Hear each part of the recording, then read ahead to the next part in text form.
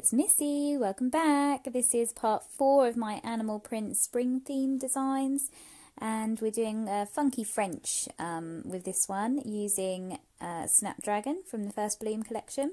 You can see me going in there straight from the bottle using the brush and using a detail brush just to create more of a smile line. You could paint this all over in a couple of layers and then go over with your animal print design, but you may end up with it too thick at the free edge. If you do choose to do it that way, I'd probably go over the whole design once you're done with rubber base to help smooth out the kind of step that you're going to get between the free edge and the main body, and then top coat. Anyway, I like to do it separately just to avoid any steps and keep everything nice and smooth. So you saw me going in with French white there.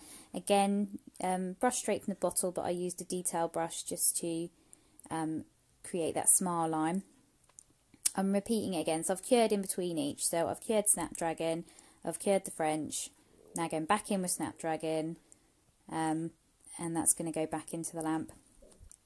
And then I'm going to go back in with the white.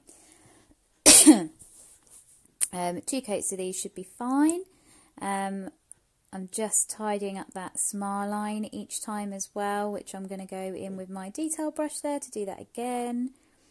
And then when I do my leopard print, I like to mark out the little splodges with a dotting tool first, the actual sort of where the dots are going to go, and just fill in a few little bits in between the spaces. Then I'll use my dotting tool again to go in with black in this instance. You could use any colours that you want. I've gone more for a kind of snow leopard, to be honest.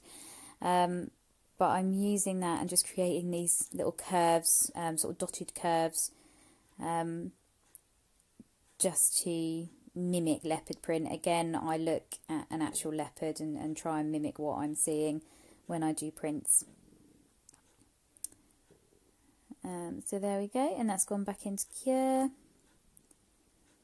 And then I felt like this needed a bit more definition, so I've gone back in with my black, with my fine detail brush, and just gone around that smile line.